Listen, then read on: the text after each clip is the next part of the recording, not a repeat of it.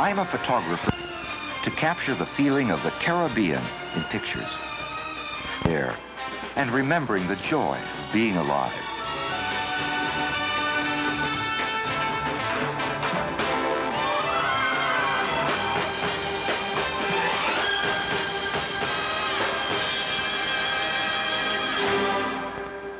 Like a modern-day Columbus, our mission is to rediscover the Caribbean with our cameras. Our journey is plotted nearly 500 years after Columbus's first voyage, followed by the Virgin Islands, then down the Leeward and Windward Islands as far south as Trinidad. We move to the west and the Netherlands Antilles, and then up to Jamaica.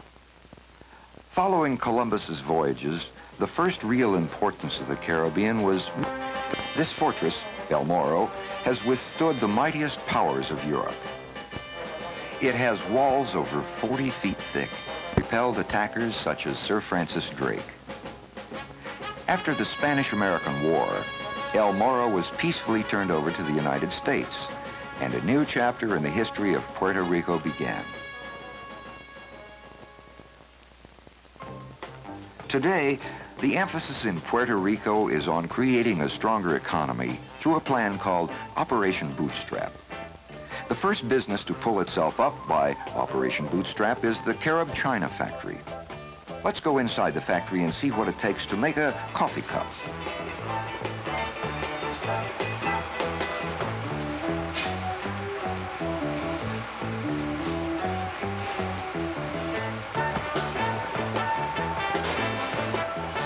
The necessary ingredients include properly mixed clay, a molding machine, and a quality control system.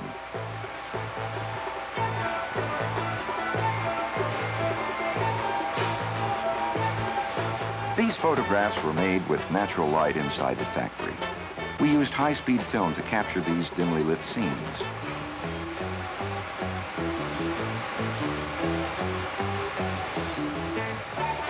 Finally, the cup is dipped in a glazing solution, fired, glazed, and fired again. The Carib China's customers are international, but some are also their close neighbors. This is the logo for the nearby Saramar Beach Hotel.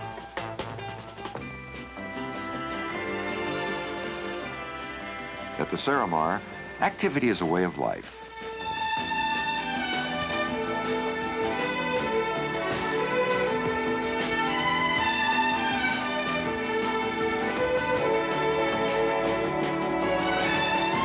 It's just a short hop from Puerto Rico to the Virgin Islands. Unlike Columbus, our journey offers us several opportunities to see and photograph these islands from the air. According to legend, Columbus appreciated the feminine shapes and softly veiled atmosphere of these islands. They reminded him of St. Ursula and her 11,000 mythical virgins, and so he named all these islands the Virgins.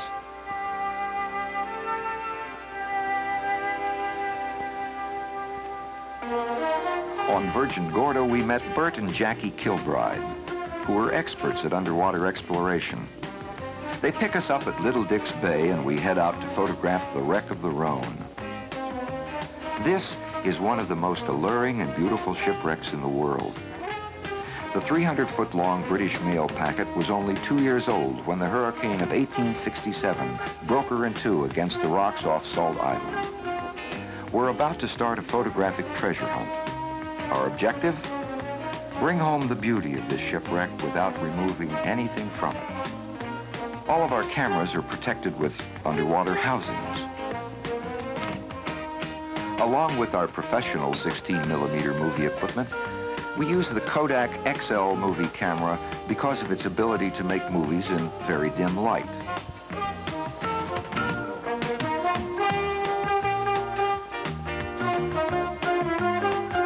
We use a light with this camera to provide the necessary illumination inside the pitch black hull.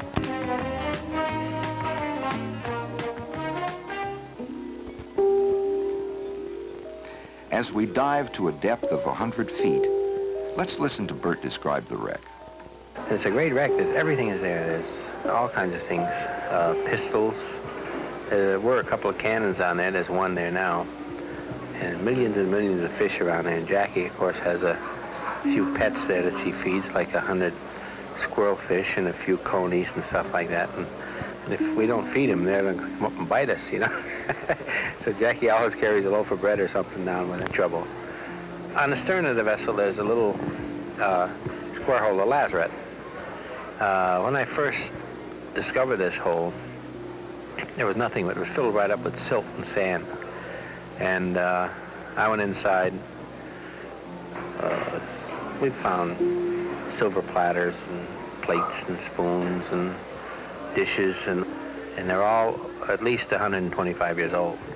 But the Rhone has so many artifacts. We like to get the legislators here to make it a national park.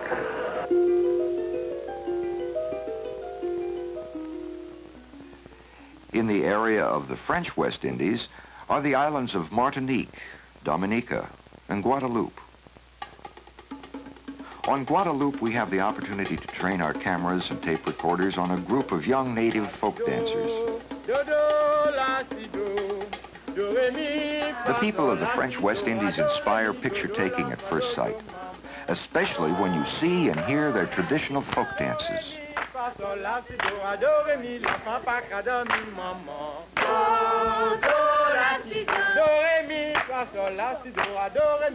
The particular style that Mme Adeline uses to tie a hat indicates whether a dancer is married, engaged, or just eligible.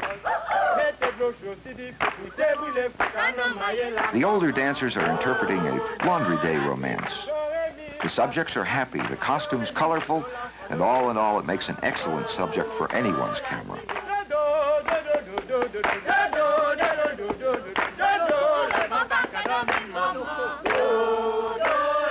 By the way, this is a folklore style of dancing, and it relates to life as it really is here on Guadeloupe. On the neighboring island of Dominica, we photograph ancestors of the island's original inhabitants. They are the Carib Indians who gave their name to the beautiful sea around them. The Caribs live without the need for modern conveniences. They still prepare some of their meals from cornmeal mash and dig out canoes in the same way their ancestors did 500 years ago.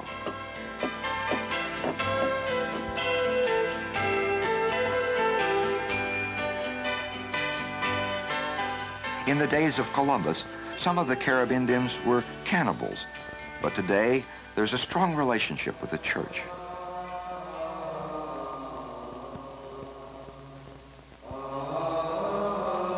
The Church of Montmartre is surrounded by the lush forests of Martinique. Martinique has contrasts in scenery that can inspire any photographer. Water is the common denominator for all these islands, so naturally, fishing is the common occupation.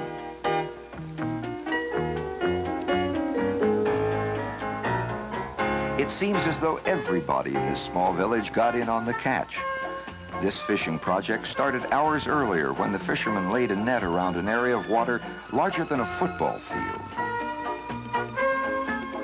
We move our cameras in real close to catch the fresh fish. The fishermen divide the catch right there on the beach, and most of it finds its way to the marketplace.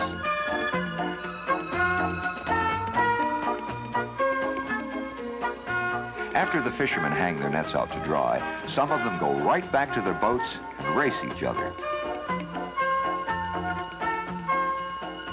This traditional race in Martinique is simply called the fisherman's race.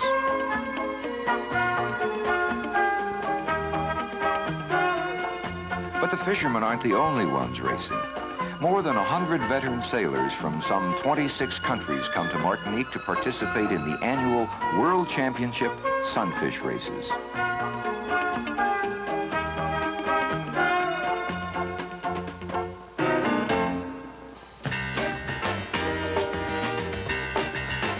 The weekend schedule includes 6 races run over courses that will vary from 6 to 8 miles. Races of any kind are challenging subjects to photograph. The secret is to get out where the action is and to seek out as many vantage points as possible. We photographed this race from the shore, from a variety of other boats, and even from airplanes.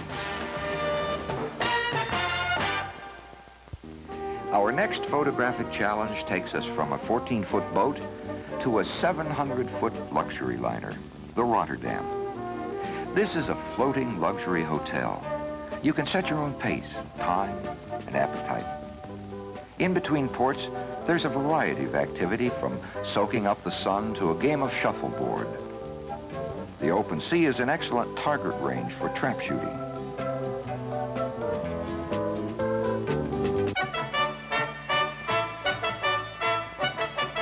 The official uniform is a swimsuit. The sport, jousting.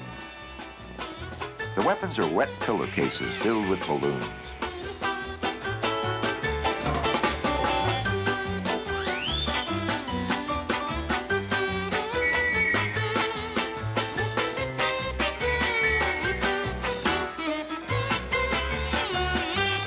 Even if disarmed, it's possible to be a winner.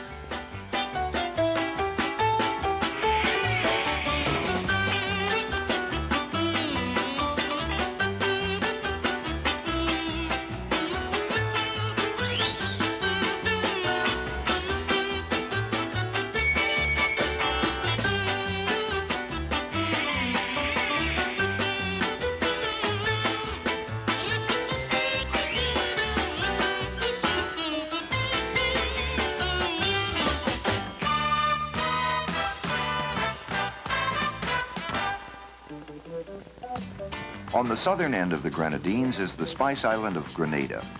The natives come out to meet our ship and dive for coins that passengers throw from the upper decks.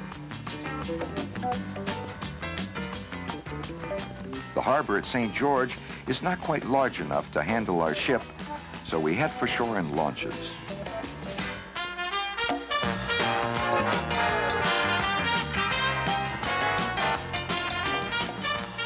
Prevailing winds blowing over the mountains in Grenada drop 200 inches of rain a year, creating an ideal atmosphere for lush tropical gardens.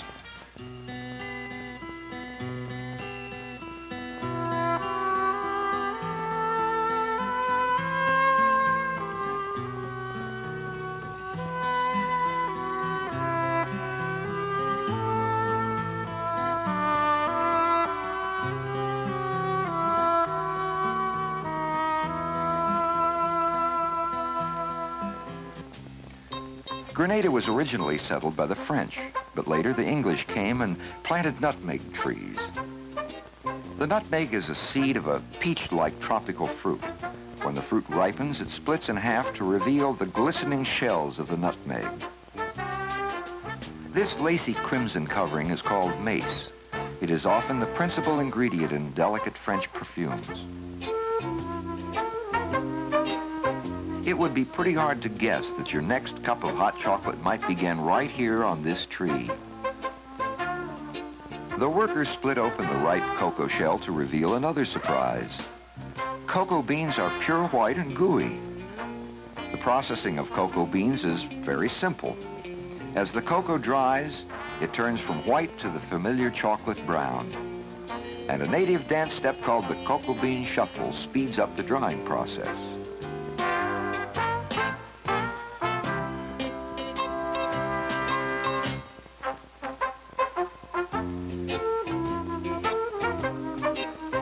Before the daily rains come, the workers protect the beans by pushing the drying racks under the buildings.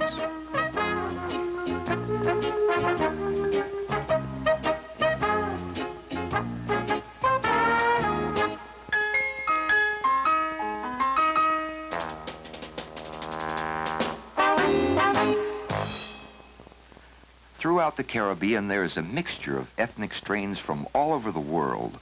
One of the leading melting pots is Port of Spain, Trinidad, famous for its pre-Lenten carnival. We want to tell a complete carnival story, so naturally, our film crew takes a great variety of photographs, and lots of them. Building grandstands, tuning instruments, and fitting costumes are all part of the story. We used sound cameras to capture the lyrics of a one-time Calypso king to tell us the carnival story. Planning for the grand occasion, the carnival celebration. See, we building the grandstand and tuning the steel band. Costume making is like a treat. Sometimes we almost forget time to eat. Carnival, carnival. Enjoy the festival. Carnival in Trinidad. Carnival, everybody glad. Carnival, carnival. Right here in Trinidad. Today, Carnival grips all of Trinidad in its annual display of color and pageantry. There are steel band musicians everywhere with a combined sound that's almost deafening.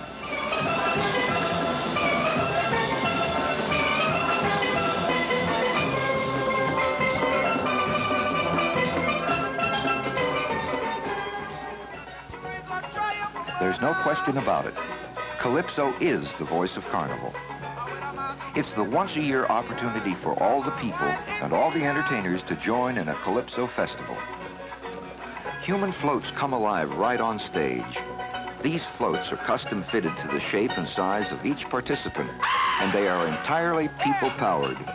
One person inside each float.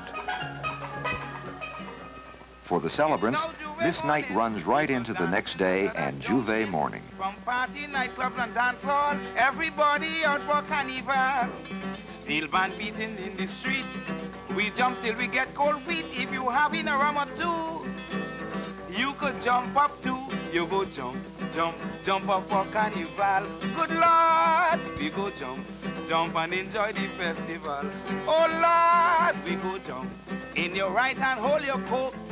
In your left hand, your old oak. Jump with your wife, show her carnival night. Thousands of natives participate in carnival celebrations, and the culmination of their efforts is the Grand Parade.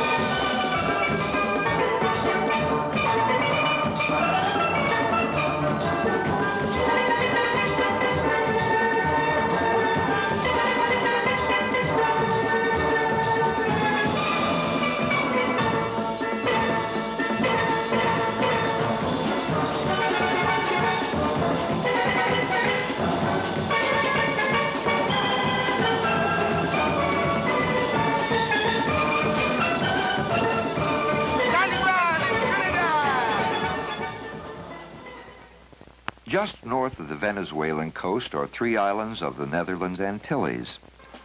Curacao was discovered in 1499, and ships have been visiting the island ever since.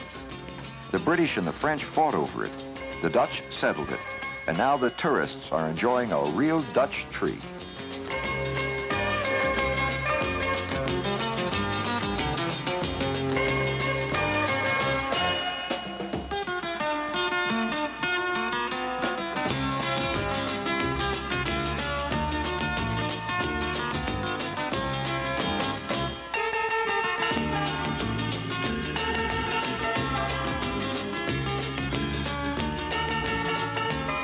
A must on the tour of this sparkling city is the floating schooner market. The ships bring fresh produce from Venezuela, which is just 30 miles to the south.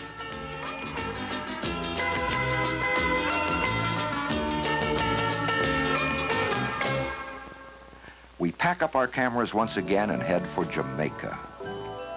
One of the most picturesque waterfalls in the world is Dunn's River Falls. They're impressive as they send fresh water from the high tropical forests cascading down to the ocean beach. Let's listen to our guide describe them. Dunn's River Falls is a very scenic, interesting place. It's much photographed. It's being used in all the advertising campaigns and everything. People like the excitement of walking up the falls, starting down at the beach. You go over a sort of staircase of rock over which there are cataracts of water. And you get up to the top where it's slightly more placid, and then you go up another staircase. And water gushing down at you. It's very refreshing to stand underneath these cataracts of water and just feel refreshed.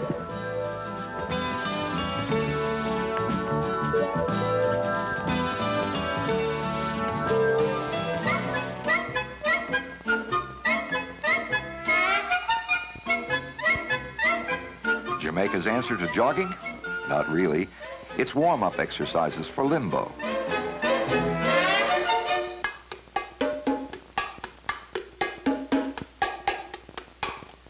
Limbo is mainly done by professionals for entertainment purposes, but it is really a very interesting art because it requires, in some cases, the bending of the back down to a level of 6 inches, from the ground. What is very interesting is when, you've got a group of visitors in a nightclub or at some show on the beach or wherever, trying this thing.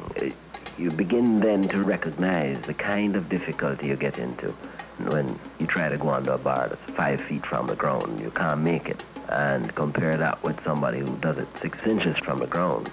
It is for them a great experience. It is for them an experience of laughter, fun, excitement. Just how low can he go? Here's what we call the pocket camera limbo.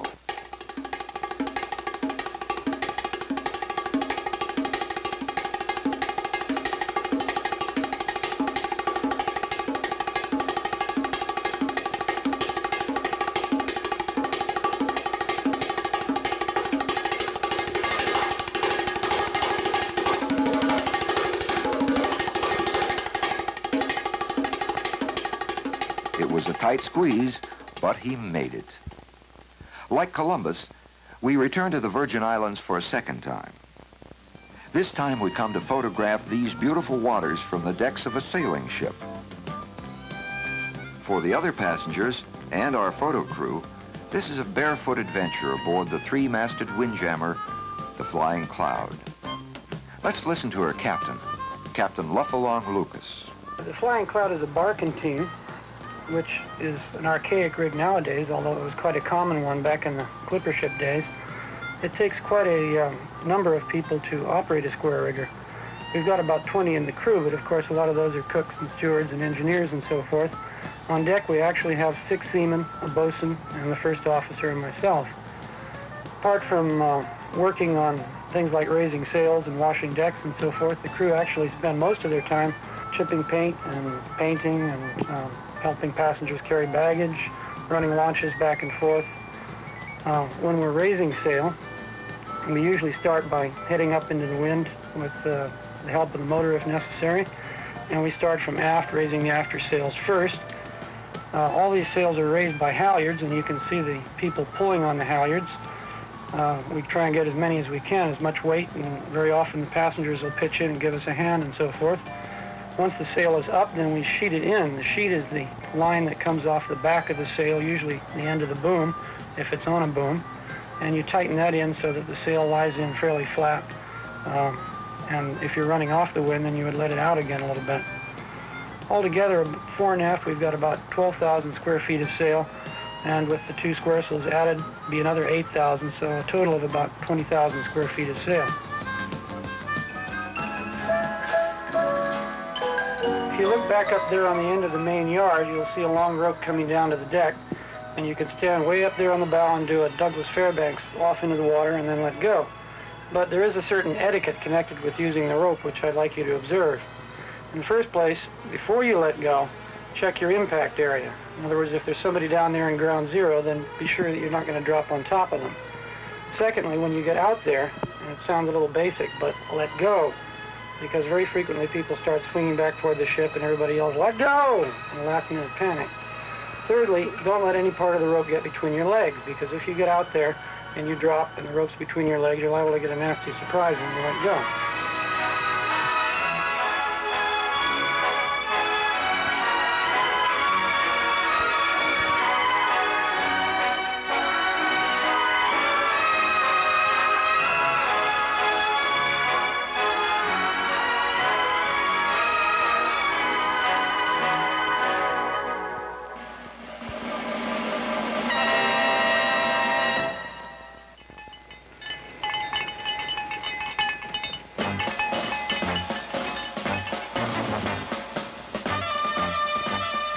Somehow the fresh salt air and the warm sunshine really season the appetite.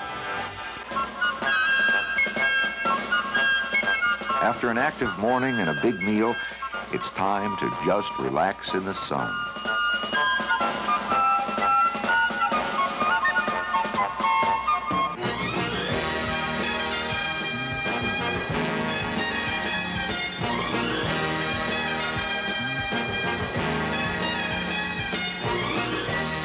The variety of our photographs is limited only by our imagination and ability to seek out unusual viewpoints.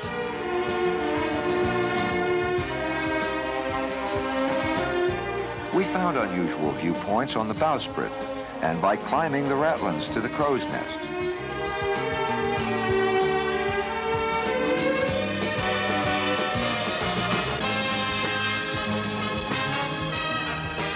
This has been an exciting photo assignment. We found a variety of picture treasures throughout the Caribbean, on the sand, in the sea, and everywhere under the warm tropical sun.